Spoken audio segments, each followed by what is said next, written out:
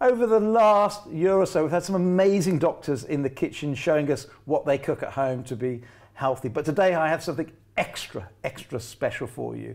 What I would say, it is the Mount Everest of cooking challenges. Imagine that you are an Italian chef that for many years, several decades, you've run cooking schools, you've run your own restaurants, you're famous, you've been awarded things by the Italian government. To find out then you've got diabetes and you need to cut out that lovely pasta and all those carbohydrates, what you do about it. But the very man himself I didn't meet first. I met his wife first, Katie. And I met Katie at Real Rude Food Rocks, where I was doing a little cooking class in front of an audience. Katie came on afterwards and I was blown away at her ability in the kitchen. She then gave me this incredible book and I took it home. This is 3 or 4 months ago and I've cooked nearly every single recipe in here. It is a life-changing book. I'd like to introduce you to a husband and wife team, the Caldesis, who are absolutely phenomenal, and they're going to change the way you think about eating carbohydrates. Giancarlo, how are you, Steve? Katie, how are you? Hi, good, thank you. Wow, this is going to be fun. Yeah. I'm going to, for once, just sit and say nothing and just let you get on with it and tell everybody your story. And you know, as we've talked about before, my dad's diabetic type 2. Okay. I'm struggling to make him change his ways. So hopefully you're going to help me give my dad some extra years at the back end and everybody else as well. And what are we going to make in the kitchen today? What are we going to concentrate on? Right, we're going to make pizza, but not as you know it. Okay. So that's what we're going to do. Brilliant. The interesting thing about this pizza is when you're used to have pizza, you know what you're talking about. I remember many years ago, before I was diagnosed, or before I knew that I was diabetic, we went to Rome, okay, we were writing the Rome book. So we sat next to a table and 3 pizzas came out. And at that time, I knew that I couldn't eat pizza, but just at that time, I couldn't eat any more carbs or pizza. And the pizza came out, and the smell of the pizza was so intense that I had to get up from the table. Do you remember? I had to get up from the table, go for a little walk, and come back. And I was really, honestly, it's so interesting, is all a mindset. My brain was scrambled. It's like seeing a beautiful blonde, you know, but don't tell the wife. But, you know, seriously. And I mean, really, it was totally scrambled. And I had to get up. I thought in my entire life I never would do certain things like it's happened since then you don't think. But seriously, do you like to save your life or do you like to be dead first? Yeah. And the survival, primal survival is the key of our lives. So I decided, no, I'm sorry, I'm going to change. And prior to you finding you were diabetic, you were on so many BBC programmes. You had the one where they followed you both in Italy, you were on MasterChef, you've been on Sunday Brunch, all the rest there. I mean, you've been on virtually every cooking programme in the UK, teaching people how to cook the pastas. Yeah, and, but you know, the thing is this, forget about the TV programme, but when you go 2-3 restaurants that we had at one stage, now we got 2 before we had 3. One disappears in the building, they had to put the building down. But what's happening is you go in and you say to the chef, right, what's this? Right, what's this? And you're grazing all the time and say, not too much salt, this is not good. So you basically, what you do, essentially, you drive in your kitchen to the food that you want to see and the flavors that you have in your head, you know, the things that you want to recreate from Tuscany. And you as well, do you remember I used to go to Tuscany to find out how the food was and come back, this is not quite the same. So yeah, we always wanted to create authentic Italian food. No, absolutely. Yeah, no. So it's not quite an authentic Italian pizza, but it's just as good. Yeah. Well, your book is absolutely brilliant and so imaginative, Katie, that I can't wait for you to share some lessons with us. Okay. And for many people, I would think that the thought of having a pizza without carbohydrates is almost impossible. I'm going to ask you one question, Katie, to start off with. In my book, I did a pizza with a cauliflower as a base, but you're using courgette as a base. What's your thinking there? I tried cauliflower bases and they work fine, they're easy to put together, I understand that, but I always thought the flavour of the cauliflower dominated the flavour of the toppings. Right. And I want to really taste the beautiful salami, the vegetables that we're going to put on top, that even the tomatoes that we're going to use, and the oregano. That is the essence of pizza to me, is the combination of basil, tomatoes and oregano. And I think with cauliflower it's just overwhelming. That's a very good point. So I made a subtle cheesy base with some parmesan and using courgette instead. So using parmesan, you got the umami flavor that comes back, and so you're blending the flavor together. That's exactly what I was saying, and that's why you've been absolutely masterful and really totally creating some things that is not just chuck this in, chuck that, chuck berry, you know, all the stuff you want to do, but is something behind it really makes sense. You know what something blend? Sure. You eat something and you say, hold on a minute, there's something serious, there's something that really, also your taste buds, your brain, you register those flavors. Yes. And by registering those flavors, so you're satisfied, because I believe that eating is also flavor recording and the smell. It helps for you to be fulfilled. Yeah. And I have to say, in this book and the next book that will come out, Katie definitely, she's been absolutely masterful. To be perfectly honest, I didn't put too much effort on that, but I don't think I could have. No, I really. It's very honest of you. No, but it's true. Are you going to grate this courgette then? Yeah, but because I was working in a restaurant, so we divided forces. But I don't think I could really think of many things that Katie has. So before you start, can I just, because what a lot of people do with these programs is they get all the ingredients, they press pause, they go and fetch the ingredients from the shop, and then play and cook along with you, which we always recommend. Can we quickly go through then what exactly they need to make the courgette pizza? Okay. Well, first of all, you need a courgette. Only one, not two.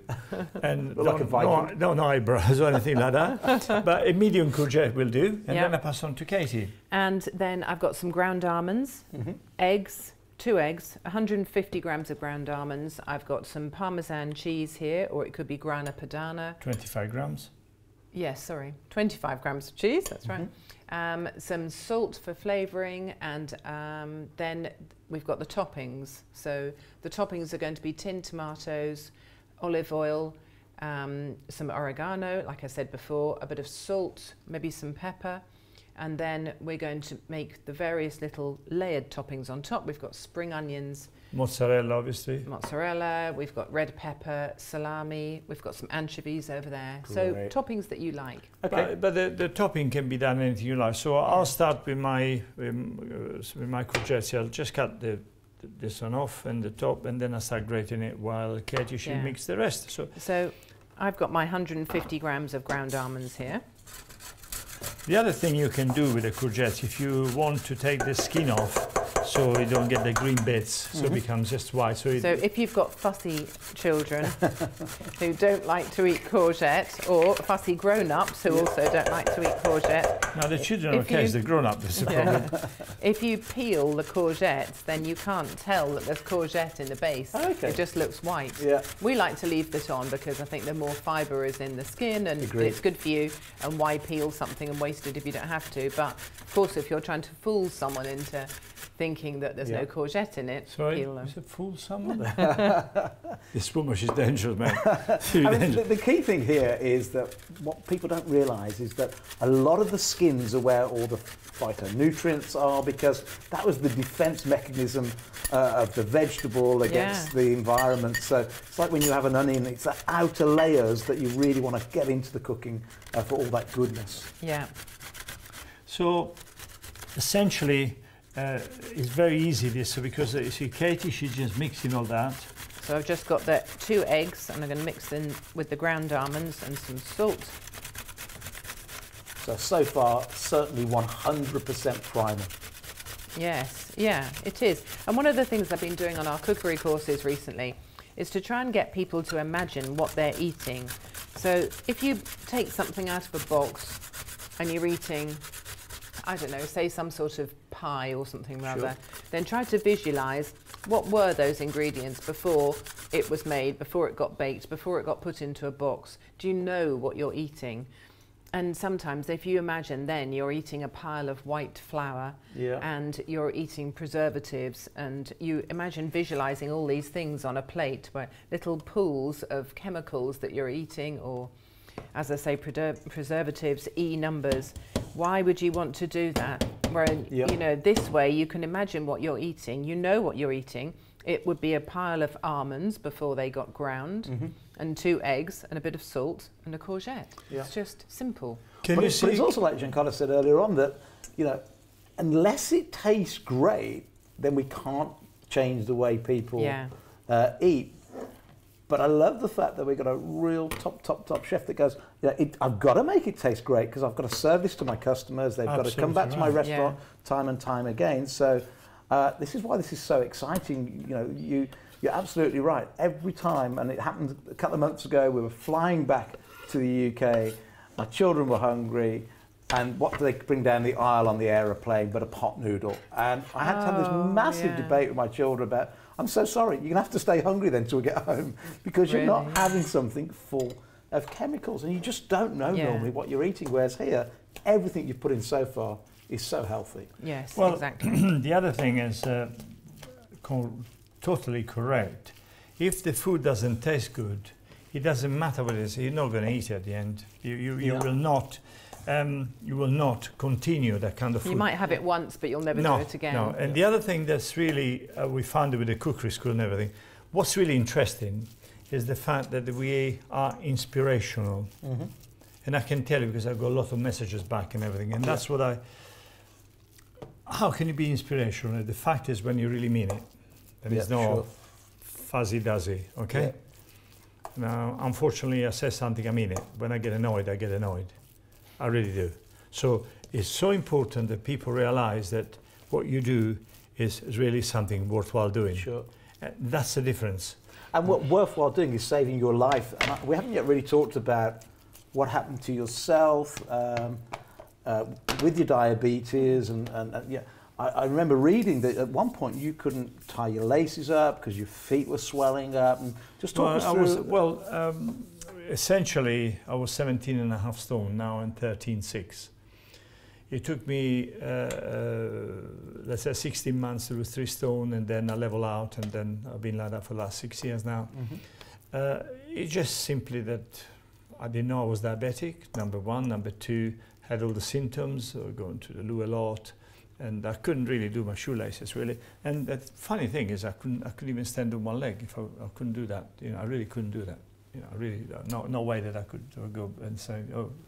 And then all the other things, when I get up from the chair, I used to go like this and get up, you know, because all the symptoms, and also my vision, then my eyes was hurting a lot, and also my brain quite fuzzy, and then was a bit grumpy really, and a bit losing my temper. Well, I too heard much. that because Katie, I remember reading Katie saying you went from this fun-loving, as you are today, outgoing, charismatic, to being very insular and sleepy. He was always asleep on the sofa. You know, he'd either be working hard or coming back and just falling asleep. And you know, with 2 young children, we just hardly ever saw him. And we didn't really realise how sick he was. And it came on so gradually, like diabetes type 2 does. You don't really know, and you just think that's your normal, but actually it doesn't need to be. Is it truly a silent killer? I said in many occasions, I would like people to understand that diabetes is, you're like the shard on the outside, but actually inside is like the Grenfell Tower. And if you remember, this is some smokes, white smokes, and dark, and that's where you're inside, because your body is burnt in many places. I wish we could have a camera, and we could find where the cancer is and other thing is. Because I think food got me into trouble, and food got me out of trouble, because I never took any metformin, no medicine, ever. So food was part of the problem, but now food is the solution. It's the cure, yes. I mean, seriously, I feel so wide awake in the brain. Unfortunately, I'm old, but the brain is still young. You're not old. I keep telling you this. You are older. You're not old. Okay. You're older. You're not old. Yeah, but I'm Italian, so it's between Anyway, back to the food. Let's carry on. This is great. So now we should be using a pastry brush to spread the baking parchment with olive oil.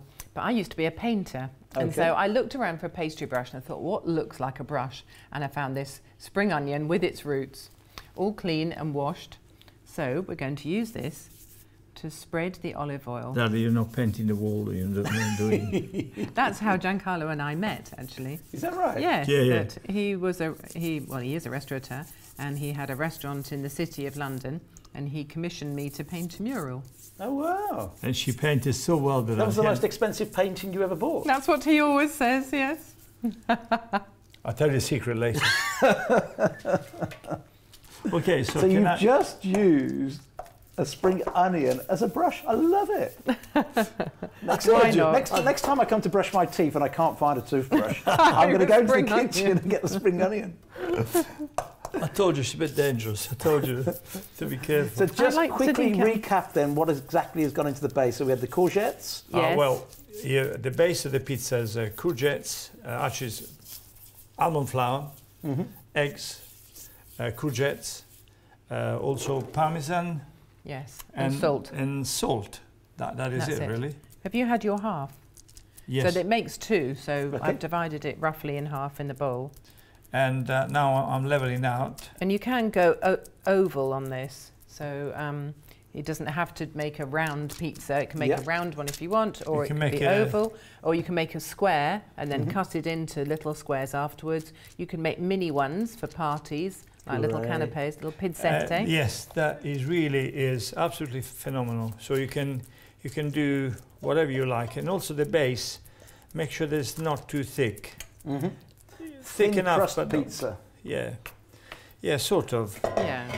But you know, the thing of this is, what I like about this is when later you put all the toppings on it, it's so ridiculously nice, and when you bite through, I mean, you think, oh, you quite think it's a proper pizza, you know, and that is quite a revolution.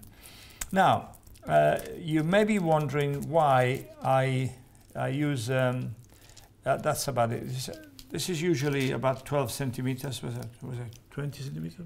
Yeah, about 20. 20 centimeters on diameter would be enough. Okay. So while I'm doing one shape, Katie's doing another. I'll do a square. And quickly tell us a bit about your cookery school in London, because I'm sure there are many people watching that would love to come and have, they're going to learn from this lesson right now on how to make a pizza. But if they want to learn more low carb meals, let's have a little shameless plug for your your cooking school. So our cookery school is called La Cucina Caldesi, and it's all on our website, caldesi.com. And you can come and learn any aspect of Italian cookery, and also some low carb courses as well. So we've started teaching them in London, also in Gerrard's Cross, and also at our restaurant in Bray. Oh, fantastic. So you've got 3 opportunities to come and learn either Italian food or low carb food. Also in Bray, I do some morning, which I talk about diabetes and low carb. Okay. So far it's been very successful, so we need more people to come. People are really interested. There's a limited number, actually. Look in their website, www.caldesi.com, and if you look and then you book online, but there's a limited number all the time. I don't do masses. I only do about 20 places or 24 maximum, so they can have a proper lunch, obviously low carb, and then we talk about diabetes and sort of inspirational talk, which has gone down very well. Fantastic. How did you first make that link to carbohydrates and diabetes? Because I remember when my dad came back having been diagnosed, nobody even mentioned the word carbohydrates. No, they don't. Well, they don't. Yeah. But also in my case, I was suffering terribly for arthritis, psoriasis, also psoriasis, inflammation of your fingers, and so when we tried one day, just because we were writing. I had IBS. Yeah. So I read the book Wheat Belly, which is a great book. Great book. Yeah, and that inspired me to think, well, maybe my IBS is caused through wheat, so I'm going to try giving it up. So Giancarlo, being the open-minded man that he is, said, well, I might feel a bit better, I'll try it too. So we both gave up bread. Unbelievable. That was a revelation. Well, not just bread, but bread and all wheat flour, sugar, all gluten. Sugar we gave Well, up. sugar we were cutting down on anyway, but we just decided to give up everything that had gluten in it. That for an Italian chef is... I know. So that's why I call it the Mount yeah. Everest of challenges. No, I'm Yeah. serious. It's Yeah. really... Yeah. And you will not believe, within 3 days, I was feeling totally different. I said, Yeah. this is fantastic. And I felt no different at all because I'm not gluten intolerant. But so I said, oh, it's not working, is it? Nothing's happened. He went, well, I don't know. I feel much better. Yeah. And the inflammation on his knuckles went down within 3 days and he lost his wedding ring. So he says. No kidding. No. Yeah, well, No, it fell off. tried to get off from, with someone else, but it didn't work. I don't believe it. No, but the fact is, you see, when my arthritis, if I would try to do this, no way. If you shake my hand as hard as you possibly can, I would have been in tears. I swear, Really? honestly, Wow. no. So you see, look, can you see that the It's all strength come you back. got? Yeah. So it was amazing. So when you see those things, it's very important. I always say to people, when you have a disability or some kind, you need to check your bodily function all the time. If by standing like this, that was hurting you before, so I can't do it, suddenly you go like that and it hurts less, that means you're on your way to recovery. Then one day you go like that, it's okay, no problem, nobody's mind. So you need to check yourself. It doesn't matter if it's batting an eyelid, it doesn't matter if you always move your forefinger and the little finger never moves, suddenly it twitches. That's a change. Yeah. So pursue that. Because I posed myself for 50 odd years or 60. Do I think I'm going to be better in 3 days? But you see those changes, they have to be encouraging for you to pursue something that is going to be good for your life after. Sure. I mean, it's simple. Yeah. Now, coming to the pizza, I'm going to put the pizza at the top of the oven, and what I've done here, what we do at home, we put the tray upside down. Okay. By putting the tray upside down, I get heat at the bottom, heat at the top, and then look, we slide the pizza like this. Can you see how simple it is? Yeah. I'm a genius. Well, look, that is brilliant. 'Cause I've never seen anybody do that before, and I'm always struggling trying to get it in and out of the pan. Now we must And leave, so my leave one space for the is woman the because easy way of doing it. So I'm just going to stick it on the tray, She's on the easy. paper, on the oiled paper with the spring onion. Very important. And then can see it into bubbling there. away You already. can see it bubbling, yeah. It's bubbling away already. Yeah. So you want a nice hot oven, so Fantastic. that's at 200. And then fan Usually, would be 180. yeah. But I need to keep an eye at the top because, as you can see, that will cook faster. Yeah, because it's not fanned. So I need to really and we'll honestly- have So you've to got a head switch them start, round. basically. So, yeah. Yeah. So now, while we got that going, we're And you gonna. cook the base first. You don't put Yes. everything on the No. No. Otherwise, It will go soggy, and you don't, Right. we don't want a soggy no. bottom. I came in my pizza boat at the Docklands, but we got very soggy, so it sunk, and I stayed here for 44 years. So that was my pizza base. Right. So we're going What to are make we the doing? topping. Okay. We actually only need half a tin of tomatoes is plenty for 2, but we'll do it with 4. Sorry, we'll do it as if it's enough for 4 pizzas. And so you here, always use cans of tomato? Italian branded, Italian plum tomatoes is really important. And if you get the chopped variety, then often they're very watery inside because you get all the broken tomatoes and all too much juice. Right. So we always buy whole Italian They tomatoes. don't break down very well, the chopped tomato. And then break it down yourself. And then we No, break they it down don't. ourselves, Yeah, yes. great advice. Yeah. Yeah. And so I'm going to put some salt in here. And you want it to taste good, so probably just under a teaspoon of salt in there. And then I'm going to And put... before anybody goes, oh, you can't use salt on cooking, that's what I used to think. You know, for years I cooked without salt. But when you start eating Primal and you get rid of all that packaged food, you probably find, if anything, you're having not enough salt in your diet. And salt is so, so important.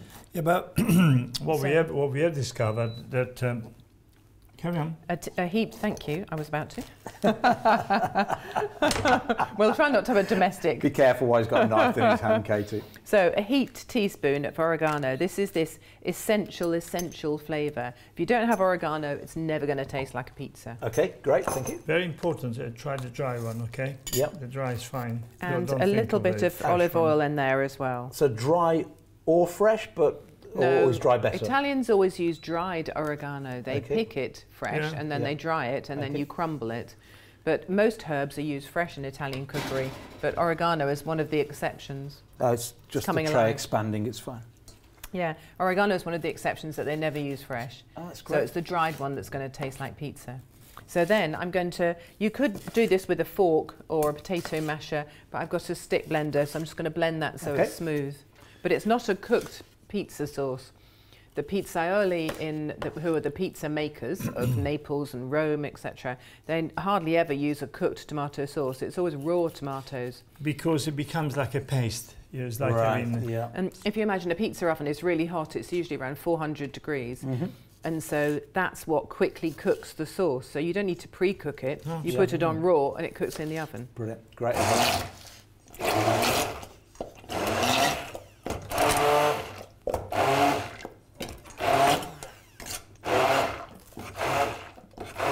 So when you do these kind of dishes, seriously, you don't have to complain about other things, because quite frankly, you see, look, I'm preparing all the toppings. You go 2 types of mozzarella here. One is a log one, which is it's got less water in it. And this one's a proper buffalo mozzarella, as you can see. And what you should do really, you should cut it in half and leave it on a colander so the water goes away. Simply because when you put it on a pizza, it doesn't waterlog the pizza. Yes. Very important. So you want to let it just dry out a little. Absolutely. And look, this is really beautiful. Look at that. Wow. Will there be any left for the topping by the time you've sampled the salami, you've sampled the cheese? But that just backs up what you were saying, Giancarlo, earlier on, that the problem was you were running your restaurants and you just try a bit of this, try a bit of that. Yeah. And if it, even without any bad intentions, you're eating bread all day. Yeah. Just without realizing it's incredible, honestly. But the problem is being in a kitchen, working in a kitchen as a chef or whatever you want to call it. Just going to switch them around. Is really a big problem, because if you don't taste the food, then you never know what everything is. So you really got a problem, because to run a proper restaurant, it is quite difficult. And we are very proud to say that our restaurant in Bray has been voted the top 100 restaurant in Great Britain or UK. Oh, that's fantastic. And so it was 2 weeks ago. And that doesn't come without effort, and you have to put a kind of effort of amazing food, taste, quality. It's all the things that really matters. Yeah. And now, obviously, we do a lot of low-carb dishes, and they seem to be quite popular. What we do is give people the choice. So we still make beautiful focaccia, which I really like eating, fresh focaccia, but I only have a little bit every now and again. I also still have pasta, but I probably have pasta twice a month, something like that. So we make fresh pasta, we make fresh bread, we serve all the traditional Italian foods, but alongside that we have a low-carb menu. And we sell our lovely traditional ragu, but you can have it on steamed buttered cabbage ribbons, or you can have it on roasted vegetables, things like that. So that's what Giancarlo will have, so that he's cutting down on the carbohydrate, and he's gluten intolerant. So. Yeah, I mean, that must have been a real shock when you found out you were gluten intolerant. That came after finding out he had diabetes type 2, so we cut back on sugar, and then we did this test and he reacted so well to not having gluten in his diet. Then we went off to see a nutritionist, Jenny Phillips, and she ran tests with him, and it showed that he is highly gluten intolerant. In fact, so talking to celiac, really. Jenny Phillips, she actually worked with you on the book. Yeah, it's a brilliant book. We met it on through sale that. At £17 at Primal Living. And what I love about this, you've got sort of your imagination throughout the book, Katie, and some of the recipes are absolutely incredible. And then you've got the twist of the Italian master chef. This book is for many, many people, and my dad's not yet read it, but Dad, please, please, please give it a go. My dad loves his pasta, loves his pizzas, but Dad, if an Italian chef can give up the carbs, so can you too. And I mean, you look fantastic, mate. When I saw the photos of you before you start to lose your weight, I mean, you look 10 years younger today. Not only are you nice and slender, but I'm you still look old. older, still older, but you look younger as well and energetic and... Yeah, no, it's fine. I'm quite serious actually. If here, look, can you see the shape? Yeah. This is when I was playing football in 1979 for Romford. That's the shape I had. That goes in, and you feel, obviously, I'm different, but honestly, I'm absolutely. At that time, I was 13 stone. I was 6 or 6 pounds lighter, maybe. Mm-hmm. But really, I'm the best shape I've ever been in my entire life. But also, what's interesting is the mentally. It's not foggy. Yeah. It's not foggy. It really isn't. It's so clear. Well, people don't realise, and I wrote in the book that a lot of people are calling Alzheimer's. So I've got a father who's diabetic. I've got a mother who's got Alzheimer's, and you just think about what they've been eating their entire life. So much so now that many people are saying that actually Alzheimer's is actually diabetes type 3. That's right. So yes, that fogginess can be related to. Also, diabetes was called sugar diabetes. Yeah. And at the Roman time, because we're very much sort of like Romans things. We do Roman themes at the restaurant. In Roman time, actually, when people used to go and do a pee, the other guy said, "Oh, he's got diabetes because it smells sweet." So and flies were attracted to the wee of a diabetic, and they weren't attracted to the wee of a non-diabetic person. So that's how they discovered some people were having more sugar in their urine than others. Interesting. So, Katie, tell me a bit about the inspiration and I keep using that word, imagination in all of your cooking. It has to be turned round. Sorry, we'll just have a little argument about it. You were an artist before you met, and I guess art transcends from art on canvas to art in the kitchen. But your love, and obviously this book is absolutely brilliant, did your real fascination for food come when you decided to try and help Giancarlo out, or...? No, I've always loved food, and I probably should have been a chef, really, but I took I took another option, and I trained to be an artist, and I did that for 10 years, and that's when I met Giancarlo, and then I started working in. Then? Yes, really, I started working in the kitchens of our restaurants in London. And so I'd be painting during the day, come back home, scrub all the paint off here, go down in the kitchen. I used to be on the veg section, and worked in the kitchen in the evenings. And then eventually I said to Giancarlo, I'm not going to go out painting anymore. I just love the restaurant life. I love the life around food. And so about 20 years ago, I gave up painting and went into working in the restaurants full time, brought up the children, and then we had our programme Return to Tuscany on television. And I wrote a cookbook to go with that. Oh, the first one was actually about his mother's recipes. No, the first one wasn't nothing to do with anything. The television. Yeah, it was his mother's recipes. Yeah. I remember going home to where we used to live in Baker Street, and within 20 minutes I wrote down all the sort of recipe they used to eat, like wild boar, roast hedgehog, and. And we didn't put that in the book. and we used to, that's true actually. And Return to Tuscany, that was a BBC programme, was it? Yes, it was, yes, yeah. And that was my second book, and now I've just finished our 13th book. 13th book? Yes. So this is number 12, That's number 12. So tell us about number 13 that's coming out soon. It's a follow-up. It's available to pre-order on Amazon. It's called Reverse Your Diabetes Type 2. Okay. And it's to do with weight loss as well, and so it's all very low-carb recipes. Not no carb, but low carb. Yeah, and this is the key thing, is it living primally, reversing diabetes. We have to have some carbs, especially, but ideally we want them through the greens. Yes. We don't want them really. I don't think people realise that vegetables are carbs. A courgette is a carbohydrate. This is a carbohydrate, but it has protein in it as well. I don't think people know all the sort of food groups, and that sometimes it's not clear. A food can belong to 2 food groups. Sure. But you want to keep your carbs low, and in the book we've developed something called a carb scale, so that we can say that Giancarlo is at one end of the carb scale, and we try to keep his carbs under 50 grams a day. Sure. And then a very good friend of ours who is a personal trainer and very fit, Natalia, is at the other end of the carb scale, and she can have up to about 130 grams of carbs a day. She's very active, she's young, she's very lean, and she metabolizes carbs well. So we're saying that it's not a one-size-fits-all.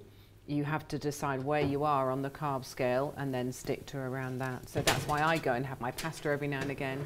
I go to the gym a lot. I like to keep fit. And but we're all different, aren't we? so we're all different. You know, and if I smell bread, I put on a pound. It sounds wildly stupid to say things like that, but I can't have any carbs any longer. Really? I think I've damaged my metabolism so much over the years that if I have a slice of bread, I put the weight on. Yeah, so well, I think I do different. as well, but I just can't resist it. And every now and again, I want something like bread or pasta. I can't quite bear to turn my back on it completely. But then I'm not a sugar addict. I can afford to do that. And you mentioned IBS earlier on. Is your IBS gone now, Katie? Yes, Wow. it has. Yeah. So And I feel so much better. So and what would you I've say lost a was the main stone, cause and I've of- kept a stone off, and that was always bothering me, this stone. So I'm much happier now. And if you had the to IBS say has one cleared thing up. caused the IBS, any idea what it was with yourself? Or I never used to have that much sugar, but I think probably the carbohydrate. Yeah. And now I'm just having so many more vegetables. I'm eating so much more fibre, and I think that's what's really helped me. Yeah. So There's always a problem with your gut, isn't it? If everything is interesting because people say what you eat is what you are. They say, but they don't mean it. So you're wasting your time. You know, you're talking to the wind. You do, but if you think about it, it's true. I totally agree. I agree. You are what you eat, and when you eat meat, you are what you eats. yes. So that's why you need to go organic with meat, because if it's a meat that's being Grass-fed, force-fed corn, if it's a meat that's had antibiotics, it can't be as healthy. Anyway, I need to shut up because you're getting to the important stages here. So we're going to put the tomato sauce on top of the pizza. Let me I was pass having it that to you. before. You just nicked it from me. Oh, I'm very sorry. Can you don't do that, please? Oh God! Don't work with children or your wife, okay? I thought it was animals, but there you go. Yeah. Ah, sorry. And talking of working with children, one of your sons works with you in the restaurant, or is it the cook school? Both of them really, in part-time, but Giorgio, which the oldest one, helps us a little bit more, so is always present in the restaurant, which is really, it's a very good boy actually, so it's really nice. So here I've got... And sorry to interrupt, let me just say something. So we talked earlier on, and the reason I wrote my book was I felt cheated because for many, many years, bringing my children up, I thought I was doing the right thing, giving them orange juice in the morning and healthy cereals, so I thought. And I felt cheated. I became obese like yourself. Luckily, I avoided the diabetes. But I guess your children now, with your new knowledge, have got much better start to life than we have, because at least they know the truth about food now. Well, that is true, because what's happened is they look leaner, they're much better shape. And we've never forced them to go low carb. They've sort of taken it on by osmosis, really. They've just seen the results with Giancarlo, the results with me, that we feel good. And so they've just kind of gone low carb and are feeling better for it. And they find that at school it's quite difficult because there's limited choices. Terribly. That is the problem when you send them off. And Yeah. Right, I put my tomato on top. Now I've got my mozzarella. Okay. Nobody says the word mozzarella like an Italian. I know, I can't say it like an Italian. Go on, give it me one more time. Now I use my mozzarella. and then, after ho finito con la mozzarella, cosa facciamo? Mettiamo le alici. Is this for me? Yes, darling, Thank you because very mine much. is better than yours. It is. That type of mozzarella is less watery, isn't it? Yeah, but so your pizza will be logged pizza. And Now, Katie, you've sort of divided yours like yes, a I thought giant that was going to be chessboard. quite nice. Yeah, you can tell she's an artist. Me, I'm a complete peasant. I just want my pizza. Forget about designing, brushing the pizza. You're having a joke. This is anchovies here, because anchovies are so delicious. Anchovies. And this is going to be my pizza. Yours, you can go and buy from across the road, please. Thank you. You can't buy a good pizza anywhere, not like this. Now, the olives are usually, I cut them in half, because they're much better if you do that. Instead of put the whole olive. And could you go green olives as well, or do you just prefer the Yeah, no, we just bought those because we thought was a good idea. They also taste nice, and I do think that's important. When you get the sort of cheaper black olives that are dyed, and they have the... Dyed? Oh, I didn't know this. They dye black olives sometimes. Wow. Apparently that some olives are dyed. So spend a little bit more, get the real thing. Yeah. As you can see, my pizza is full of goodies. I've got my pizza with you want some anchovies, darling? Yes, please, yeah. And there are arguments between the pizza makers that some of them put basil on before it goes in the oven, and other people say, no, it's better to have the basil on afterwards. Before gives the flavour of basil, but the basil goes black. And if you put basil on afterwards, it stays like it vibrant and green. It smells lovely. These also gives you the flavour the same. I don't like burnt things, so they don't do that. And well, we don't want anything. So basically, what I've got in my pizza, my toppings are very simple. Anchovies one side, as you can see, I did mix it with a salami. So basically, got two pizza in one. The flavour changes. So instead of mixing all together, because this is quite salty, this is quite salty, you mix it together, it doesn't go at all, really. So when you eat it, you eat this half first, and then you eat the other half. Great idea. It's very important, because otherwise you get all that. Oh, what's this? And then people say, oh, I don't like it, which is really, it's not the right idea, really. Yeah, I mean, you can't you, when you're cooking, you can put too many flavours in, competing for the attention of the taste buds. No, it's wrong, it's wrong. I always believe that a clean flavour, you know, you do something of a clean flavour, I eat that, and I eat that. And then, obviously, if you cook in a different way, that you want to put so many flavours, then totally becomes a mishmash of things, and it's not really what you want to do. Now here, I put this back into my tray, which is still in the oven, and you can see, look, see how I was sliding it? Yeah. Look, I was sliding like this.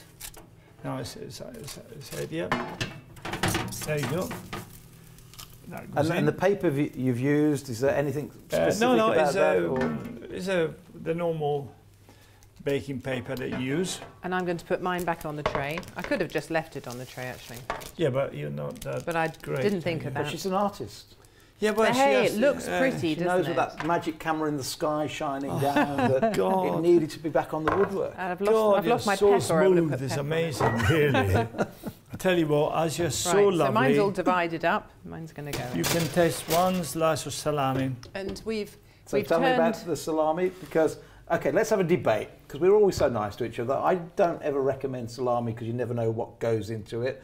So what should we be buying if we want to make sure it's a good salami? Buy a whole one like this. Okay. And this is actually a saucisson sec. It's a French one, not an Italian one. Oops. Oops. Let me taste it. But better to buy one from a small producer and one that comes like this rather than the ones that are pre-sliced and wrapped in loads of plastic, etc. I'd prefer to have one like this. That tastes really good. Thank you. And you should see the quantity of fat in it as well that keeps it from drying out in the oven. Okay. Nice white fat like this, so it's going to be satiating, it's going to fill you up, you're going to feel good. One of the things that really bothers me, people say, oh, that's fatty. If you don't put fat in this, it won't taste nothing. It's just a joke. Yeah. It's not that they're cheating on making the salami, it's just the fact that he needs that to compensate the whole, look. Sorry, but... Tastes great, looks good. But you know what I mean? Yeah. So when people they say to you, I don't have that because it looks too fatty, I think, yeah, the look is not the taste, maybe, you know, think about it. But this is all part of the U-turn, isn't it? You know, I grew up, back to this thing that I feel robbed of my health because I was told fat was the enemy, and you know, and reality is, that's what we've always eaten, and as long as it's natural, healthy fats and not, you know, chemical enhanced fat, hydrogenated, it's good for you. Yeah, I know. Yeah, it's good for you. Actually, when I was in Italy as a boy, we used to eat a lot of fat. Yeah, really. And in the winter, especially, Katie, because you know we used to kill our own pigs, so all the fat and was all stored properly. And then we used to use cookery. I was never sick actually. Yep. I was never sick. Yep. I don't remember being in bed for days and don't remember anything. Because when you were eating whole animals, especially when you were eating like the livers, and you're eating the hearts, and you're eating the whole animal, then you've got everything you need for life. You've got full nutrition throughout there. And I think most illnesses today are a lack of good nutrition. Yes. Yeah. I think introduction of sugar and the TV commercials say a finger of fudge is just enough to give your kids a treat. A treat? It was more like to kill your kids is just enough. Give another finger of fudge, and kill them all. Yep. And it's a shame actually. It's a shame. I think it was a 2-generation food experiment that went wrong. And the good thing today, and we're seeing this, in Hong Kong with the protesters, is kids today, they've got a voice. Whether they're using, the internet to communicate, but they've got a voice. And I think the tide will turn, and with programs like this, and the way you're cooking and make. I think what is really important about you two is, because there's lots of people now saying what I say, which is go low carb and so on and so forth. But what you've done is, I think the recipes in my book are pretty good, but these just taste amazing. They look amazing. And therefore, now you don't feel like, I always say to when a smoker wants to stop smoking and they say, I'm giving up. I say, you're not giving up. If you say you're giving up, you'll never give up. You're escaping. You're escaping smoking. And it's the same with food. If you think you are giving up carbohydrates, you'll always go back to them, as in the white carbohydrates. Whereas this is an escape from carbohydrates because it tastes so good. Everything but then you don't miss the carbs. No, you don't miss it. And I think that's really important, that when Giancarlo, because of the gluten intolerance, we kind of inadvertently went low carb, but actually his celiac disease kind of saved his life in a way from the diabetes. So we were so grateful for that. And we never thought we'd be grateful that he was gluten intolerant, but actually we are. But instead of saying, you can't have this pasta, Giancarlo, you can't have this, you can't have that, I just would put something else there. And I remember experimenting with cabbage one day, thinking, I wonder how I can turn this white cabbage into something that looks like beautiful tagliatelle. So I cut it into ribbons and softly just steamed it with a little bit of water and some butter and pepper and salt until it went really soft. So about 10 minutes. Didn't want it crunchy because pasta's not crunchy, I wanted it soft.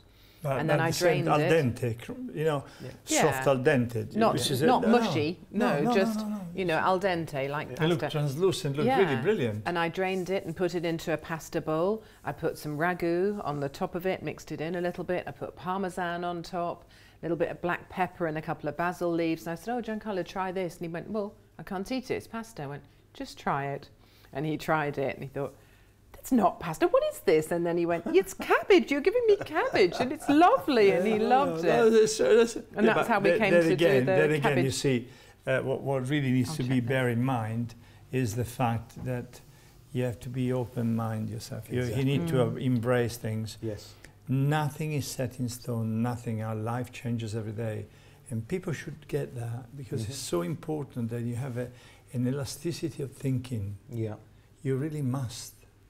Is your own very survival. My good friend Glenn, his mom lived to 104, and I said, if you had to say one trait, how did you get to 104? He said, no matter what happened to my mom, when my dad died, I think her ability to embrace change is why she lived so long. Gosh, yeah. And that's your ability to, I think, embrace change while you're still here today cooking great food for us. Yeah. No, it's really massive. It's really, really massive, wow, honestly. That looks fabulous. I think it needs a bit longer. I think I want to eat it.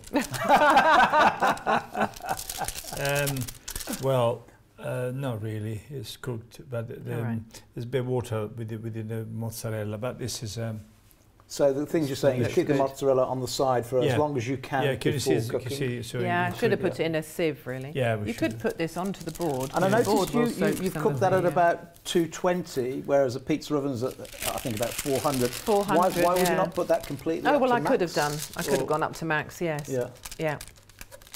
So try and create the environment like a big pizza oven. Yes, exactly. Yeah. That does look fabulous. Where's the scrape? I've got a.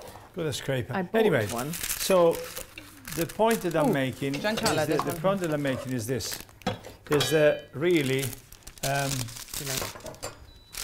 you can have a pizza. No, seriously, smell. Oh, that's beautiful. Yeah, Seriously. beautiful. Really nice. And both of you cook the same way with the basil afterwards rather than putting it in the I oven? don't like the basil. I like the basil after, because you see, now we're going to cut a piece in a second, and then we'll have a little trial, and then you see. So now I cut the pizza in quarters. And is this, I mean, everybody's learnt lots from watching the programme, I hope, but is this something you do at your school as well? Yeah. Yeah. We do it at home as well. It's true, you know, because remember, you know, when you crave for something, and if you invented something to begin with, you know, you do what you preached. Yeah. I'm sorry, but, you know, at home we eat the book. Yeah. I wouldn't keep the way I am if I didn't. Not eating the book, but you know. I was looking for the bite marks on the cover then. I thought, you know. We keep talking about It's the way he looked at me and said, available today. I know I'm Italian, but the way he looked at me and said, really? Italians eat books? That's why they're very good. This is full. All books are carbohydrates. That's what they are. That's what paper is. It's the ultimate carbohydrate. This book is available at Primal Living, and we've got on offer at the moment at £17. And I tell you, not only will it help change your life and help you avoid all those carbohydrates, everything in here tastes amazing. It really, really tastes amazing. And if you're quite quick, I'm not going to promise you this, but we've had 50 of them signed for you today while they're here. So there's a chance that yours might also have an autograph in there.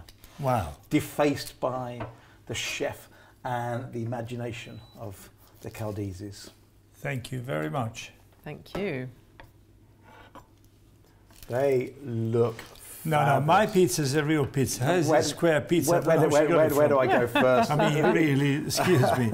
I mean, do you call that pizza? I think. Shall I put it on my own board? Oh no, I won't. Yes. No, it's it's join definitely a forces. pizza. You can have square pizzas. You can I have call those square posh pizza. pizzas. Yeah, in Rome they have pizza al taglio, or by the slice. So mine's a Roman one, and his is one from Naples. See, he's gone straight in. Look, I know. he's not even giving it the guest. I'm not going to come to your house for a party. I don't care. No. You're going to have all of the anchovies and not leave me any, aren't you? I've got some anchovies for you, Steve. Oh, good. Is it good? It's very hot by the looks of it. It sounds hot. This is seriously Oh, wow. delicious. I mean, really delicious. When I say delicious, I tell you what, I could feed that I mean delicious. to friends and you would not know that that wasn't No. a bread base. That is... And it's also gluten-free, incredible. so, you know, good on that front as well. You should try the one with the salami. Oh, This is fabulous. Honestly, my kids would not know that that was not No. made of bread. Wow. I'm touching Sorry about it that now. at home. We've gone a We're bit gonna go- quiet. We're going to go really quiet here. That tastes absolutely fabulous. Good for nutrition, seriously, I mean, full of goodness, the courgettes, the almond in there, everything there, super healthy. Full of fibre. Good fibre. Lots and lots of fibre. So, Oh, I do like if you want to anchovy. make this at home, you could rewind, well, not tapes anymore, is it? You could go back to the beginning of the programme. But what I 100% recommend and is the book, because everything here is about, it says at the bottom, a life-changing diet to prevent and reverse type 2 diabetes. And before you, if you're sitting there and you have diabetes already, there is a very strong chance that you can reverse it. If you go to diabetes.co.uk, you will find actually thousands of people that have reversed their diabetes, and it is in the main about cutting down the processed carbohydrates that's going to help you change your life. And what I love about Giancarlo is that if you could do it, anybody could do it. You were a master award-winning chef. You had some honours, didn't you, in Italy for? Yes, Yeah. I'm a cavaliere. Which is the equivalent of our MBE Yeah. for representing Italian food abroad. That's absolutely fantastic. And yet, and everything you said, you used to eat pasta twice a day, then your eyesight became blurry, then you had problems doing your shoelaces, and you were 17 stone in weight. And look at you now. A fine example. Very sexy. Fine example of Thank what an you. Italian restaurant owner should look like. Katie, I need to try yours. I need to try yours because his was good. Oh, now there was the bias bit comes along. Yes, No, I no, say no, the no, crust. No, it's fine. I'm Okay, totally you can be like unbiased. that. No, I know you. Okay. And by the way, last time I did a cooking demonstration, Katie was the chef after me, and it was. I'm sorry I left the kitchen in such a mess. And you nicked my wooden boards as well. Right. Oh, it's not a compliment. Then she said you weren't very nice I don't believe that. to my wife. You weren't very nice to my wife. That's very nice, your wife. But we had lovely pizza, so we're okay. That is fabulous. I'm not going to say which is my favourite because that would be very unprofessional. They are both wonderful pizzas. So I'd like to wrap up by saying if somebody's overweight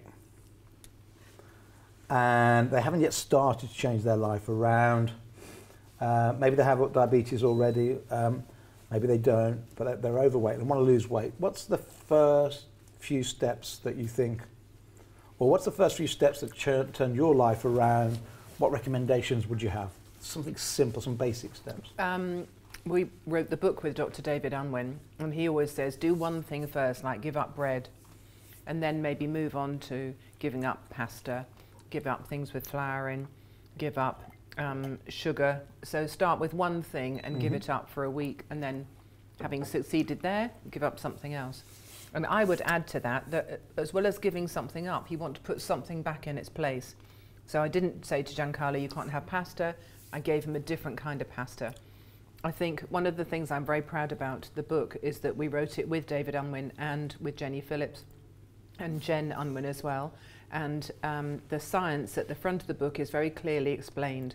And I was really adamant that it should be explained to the everyday person. And if I could understand it, then anyone else can. So I would say get your head around the science and start by giving one thing up and put something much more interesting in its place. That's brilliant. In fact, we're massive fans of Dr. David and Dr. Jen Unwin. So the fact that they're involved with this book, thank you for writing. In fact, I've just realised it says it on the front.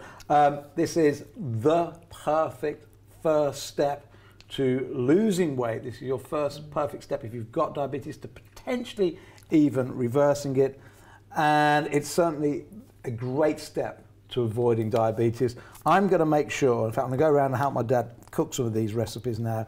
I've done lots of them myself. They are absolutely brilliant. Good. Thank you for your time today in the studio. I know we've got a podcast coming up with you as well, so I look forward to doing that. And I believe we've got in another program a dessert recipe.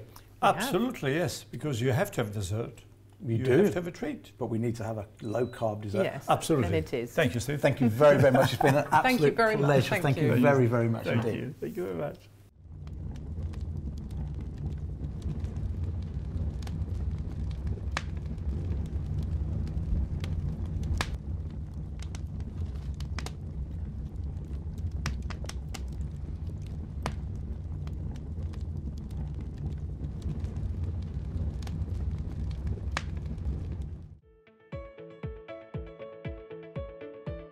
Our environment and the food we eat has changed more over the past 100 years than over the past 1 million, and there are more people suffering with preventable illnesses than ever. So much for progress. How would you feel if I told you that most of what we've been conditioned and brought up to believe about food and health is simply wrong? We've all heard, don't skip breakfast, it's the most important meal of the day. Never sunbathe, it causes skin cancer. Eat 3 meals a day, and eat little but often, and so many more, and all are wrong. Some of the biggest health misconceptions of modern times. Primal Cure is here to challenge these misconceptions and unveil the truth about weight loss and how to improve our health and ultimately our longevity. Steve Bennett, the author of Primal Cure, details the picture as it unfolded for him on his journey to restoring his own health and well-being after spending his adult life overweight.